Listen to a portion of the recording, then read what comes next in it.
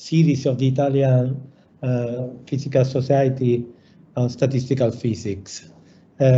This session is in a sense special because, I mean, the two speakers are had a mention at the Premio Paladin. Both were selected from the committee as outstanding participant to the Premio Paladin, and so we will have today Lorenzo Buffoni and Victor Buendia.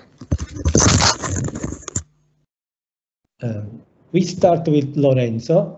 So Lorenzo Buffoni received his master in physical complex system from Politecnico di Torino. He then did his PhD in information engineering at University of Florence, where he focused on application of machine learning to physical sciences. And he had several collaborations with research centers and also, I think, companies, and has been working on quantum machine learning and also on deep learning techniques applied to biological problems. He is now postdoc in the Physics of Information and Quantum Technology group of the University of Lisbon. So please, Lorenzo, start your talk. Lorenzo? We cannot hear you.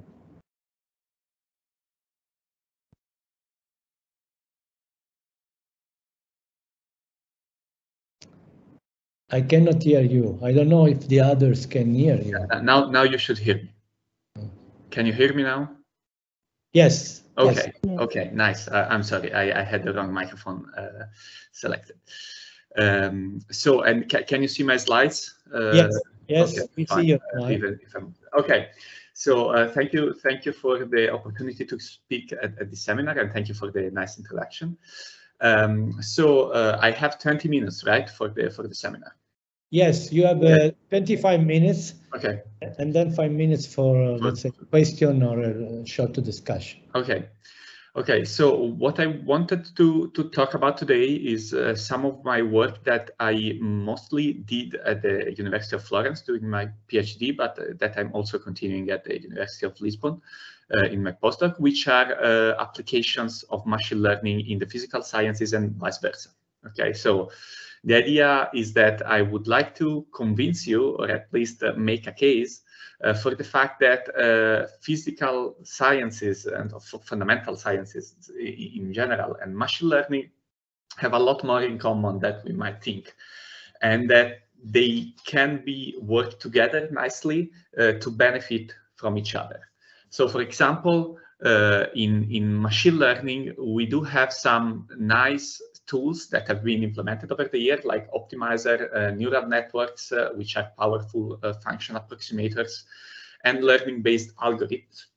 But we also have some open problems that the community is struggling to solve. So, for example, the problem of interpreting what am I learning from my neural network, for example, the problem of speeding up learning or using more efficient in terms of energy resources for performing machine learning, and how can I have better generalization from my model and avoiding overfit. In physics, on the other side, you know, you all know that we have plenty of tools, for example, network theory that could be used to deal with neural networks.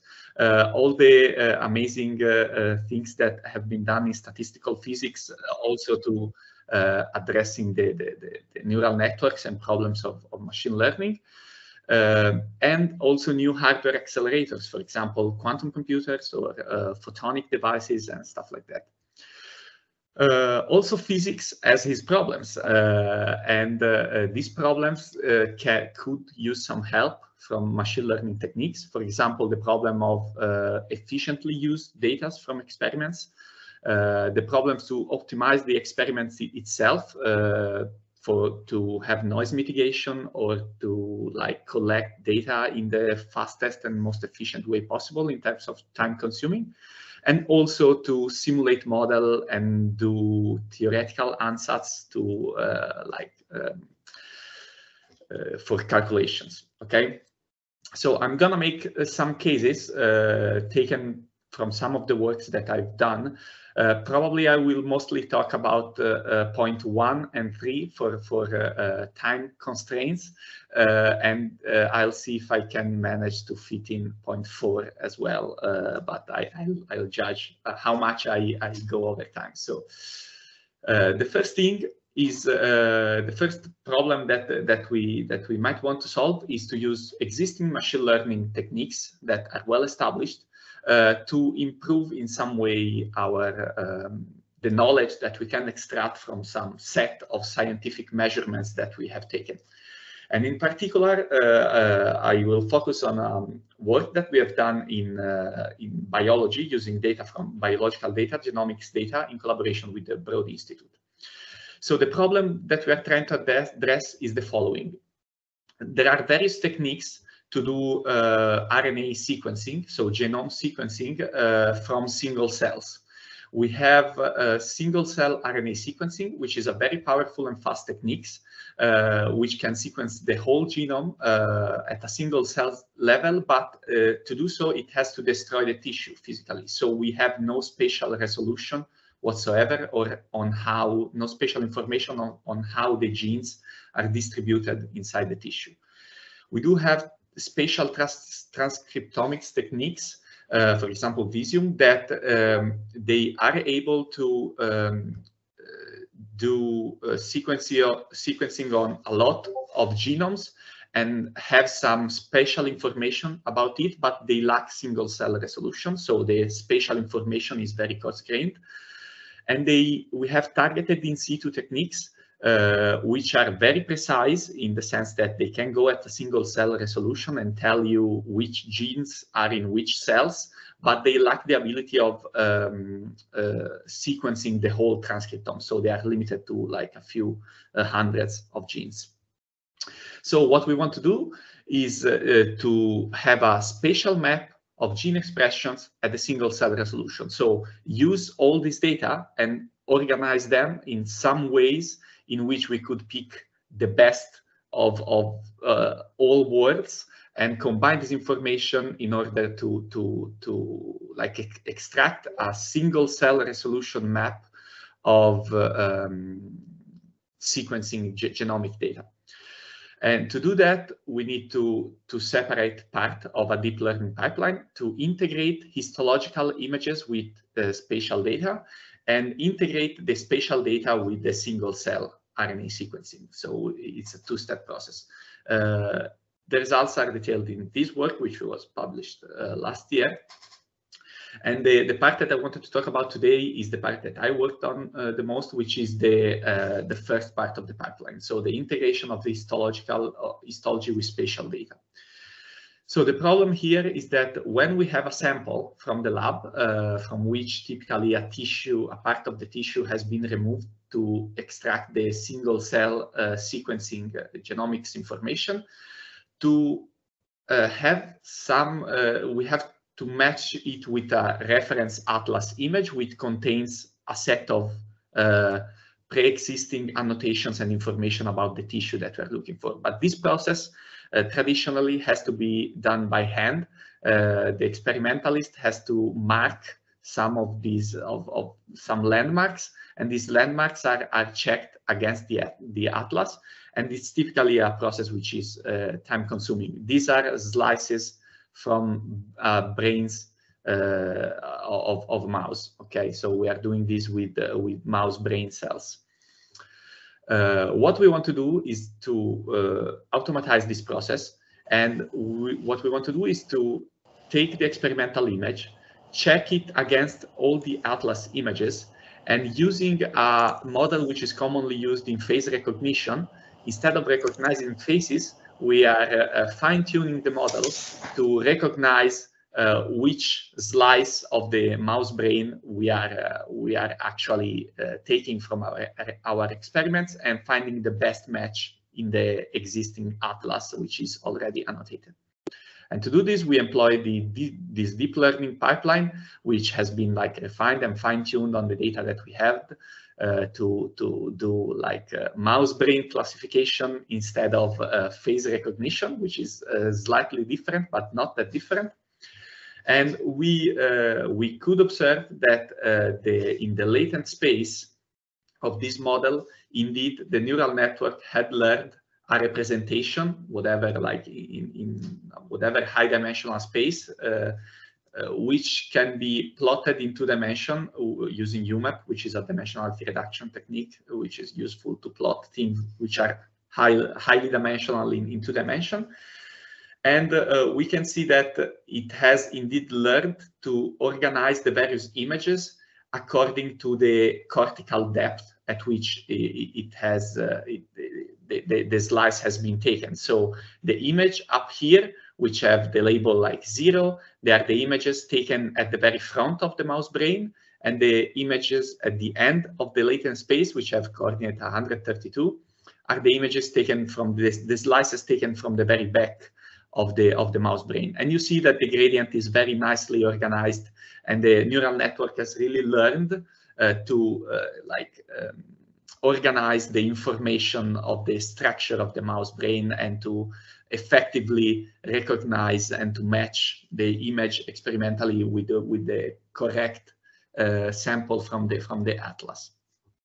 The technique that we use was also able to to perform some estimation of the uncertainty on which it gives the prediction. For example, you can see that here you have the experimental image and the best match picked by the algorithm in the atlas. And you can see that this is the curve that represents the prediction of the neural network against all the images present in the atlas. And you can see that this curve has a V-shape, is characteristic V-shaped, in which the minimum is the image that effectively we select as the best match. And you can see that for the matches that are performed correctly, or at least with a high certainty from the model, they have this V-shaped curve that are really like, they're pretty neat in the sense that the points are really V-shaped and you can fit the correct function on top, the correct theoretical function on top of them. But when the assignment is done poorly or the model is not really certain of the assignment which is doing, so you can clearly see by eye that this sample here is a clear mismatch. The shapes are all off. There are nothing similar to each other, these 2 images. You see that the predictions of the model are all over the place, and you cannot fit this model with a V-shape. And so you can use this as the quality of this fit of this V-shaped fit as a trigger to say, okay, I'm not sure about this, please, I need an experimentalist to come and double check the work that I've done. Given that, so we are able to automatically take an experimental sample and match it against the atlas to extract a set of information. For example, the anatomical region map of which types of tissues are present in here, and also the cell density map, so how the density of the cell is distributed inside of this slice of tissue that we use to perform sequencing, single cell sequencing. And then the second step, which I won't show today, but is able to combine this density map and anatomical region map with the single cell information, single cell sequencing information that we extracted from here. And we are able to overcome all the limitations of previous techniques by this clever use of deep learning and integration of various types of data. So the other, I'm gonna skip this real quick. So the other thing that I wanted to talk about is how to, on the other hand, so I showed an example on which we can apply machine learning to improve our understanding of the physical world, even if this was a biological example, but you'll pardon me if this is not really pure physics. And the other thing that I wanted to show you is that we can do also the vice versa. So we can apply tools from network theory to improve the process of learning or improve some aspects of it at the very least. So what we are gonna do now is to take a neural network in which you have the inputs, you multiply these inputs by some weights, you sum them, you do an activation function, and this is the output of your layer of the neural network. So this is indeed a directed graph, and it can be represented by an adjacency matrix, which has this structure. So it has all ones on the diagonal and has some values, which are the values of the weights in this lower diagonal block. And the results that I'm going to present here are taken from this work. So what we asked ourselves is the following. So if we know that this network is described by this adjacency matrix, can I go into the spectral space, so into the space of the eigenvalues lambda and eigenvectors psi of this network, and constrain them in a way that I can train this network in the spectral space, so I can train the eigenvalues and eigenvectors instead of the individual weights, and preserve this structure of the adjacency matrix? The answer is yes, and since we have this lower this block structure, we have for free a nice property for which we can analytically invert the block matrix of lower triangular block matrix of the eigenvectors using this formula. So even computationally, this is not less efficient than doing the standard neural network approach, which would be to multiply the input for the weight matrix or the adjacency matrix A. We just have to do 3 multiplications instead of 1, but it's not that it scales badly with respect to the size of the input or whatsoever. So we can do it, and the constraints are pretty simple. We just have to constrain the eigenvector matrix to be to have this lower triangular block structure. And once we have defined a single layer, we can just stack up multiple layers in which the eigenvectors of the layer K would be all ones, and some values different from ones on the diagonal all ones, off diagonal all zeros, except from the elements that are going from the nk neurons of layer K to the nk+1 neurons of layer K+1 in the network, which are the ones that are trainable, okay, in our model. Same goes from the for the eigenvalues. So the eigenvalues are all 1 except for the ones that connect layer K with layer K+1, okay, here, which are trainable. So what can we do is that now we can work in the reciprocal or spectral space of eigenvalues and eigenvectors of the network, and we can tune the eigenvalues and eigenvectors given the constraint that they have to preserve this structure, but we can put whatever numbers we want in here and in there. And we can learn the network into the reciprocal space. And what do we get? So we implemented this thing in using a popular machine learning library, which is Keras. So we could easily swap in and out these spectral layers defined in this way from whatever model we like. And we tested this model on the popular dataset MNIST, which is a dataset of handwritten digits in grayscale. Okay, we benchmarked this on a small network. It was a 4-layer network, and we trained the exact same architecture both in the direct space, so using the conventional approach, and using the spectral decomposition that we devised. So the results are shown in this paper. So this is the accuracy on the test set with respect of the dimension of the 3rd layer, which is basically a way to say the number of parameters that we are training. And here you see this dashed line on top is the performance of the traditional machine learning model trained in the conventional way. This is the performance of the our spectral approach. Okay, so training in the spectral space, which, as you can see, for a sufficiently large network, it matches the performance of the standard neural network, in which we are training both the eigenvalues and the eigenvectors.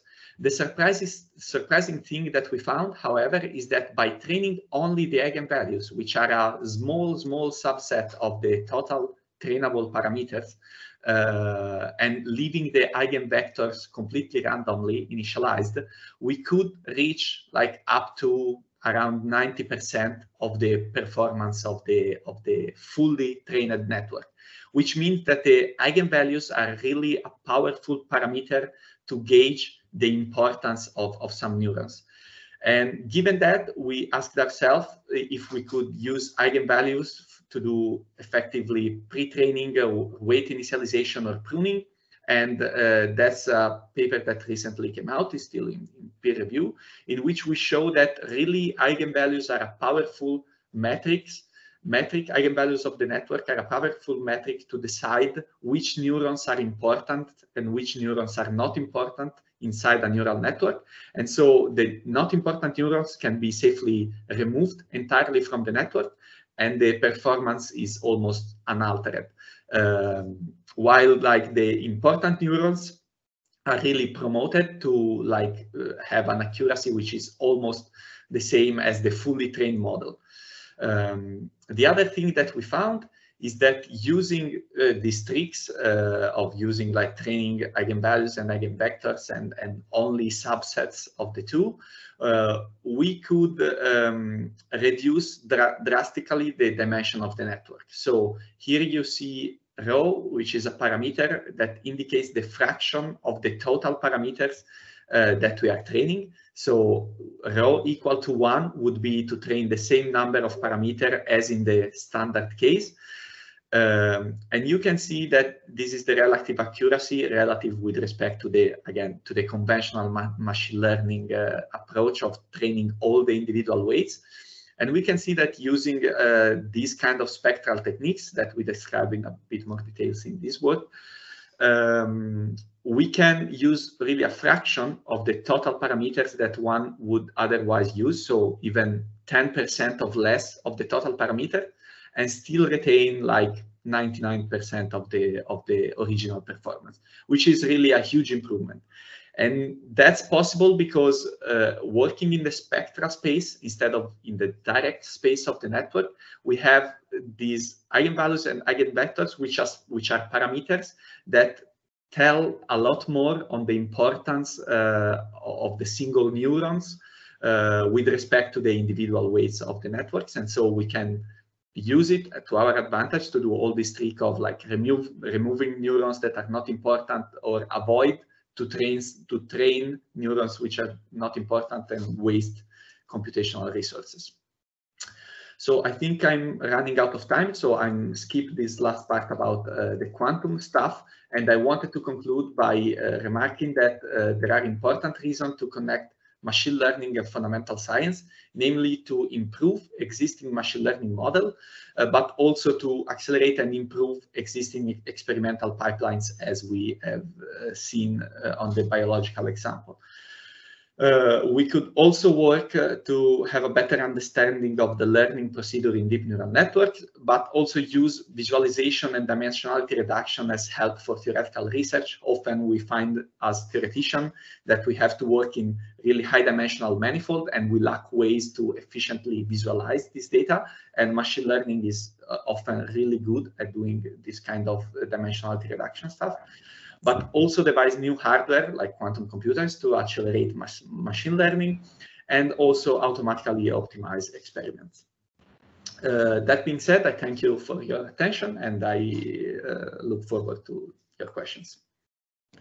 Thank you. Thank you very much for the presentation. Are there comments or question? There is one question, Roberto. Yes, Lorenzo. Can you provide us a very short comment, possibly, about the stability of these these reduced algorithms. I mean, you just showed us that working on in the spectral space, making use of eigenvalues can certainly improve highly the performances, but or at least reproduce the same performance with which costs much less. On the other hand, what about the stability of the overall procedure? I mean, if you just perturb the procedure, you just change that. Have you any idea about the stability of this process? So we haven't done an extensive study in the sense, like, because stability in machine learning could mean a lot of things, right? It could be stability against adversarial attack. It could be the stability in the convergence of the training procedure, etc., etc. So we haven't done an extensive study on that. What can I say from what we have done for now is that we do not observe a degrading in the stability of the training procedure. So we are able to successfully train the network every time, given the right initialization. But it is possible that networks trained in this way are less robust to, let's say, adversarial attacks or perturbations of the inputs. We didn't really test that. Okay, thank you. Other questions or comments? I have one question. In your introduction, also in your conclusion, you were, let's say, citing the possibility of automatically optimizing experiments. Yeah. Can you say an example? Can you say an example about that? There are some works that have been done on that. So for if we go back to the biology example, this could already be seen as an automatic optimization of an experiment, right? In which you take some data and you are able to extract much more information out of it. But there are also works that have been done in which an agent, a machine learning agent, is trained, for example, to place a certain set of optical elements on an optical table to produce some results. And it has been shown that you can train such a agent to like find the best combination of optical pieces to produce the experiments that you want. So yeah, you can also do that. Or for example, if you have an experiment which is dependent on a parameter or a certain pulse shape or whatever, you can optimize this pulse shape or this parameter using some of these machine learning techniques. Okay, thank you. Questions or comments? So if not, we can thank again Lorenzo and yeah, thank you. I'm gonna stop sharing.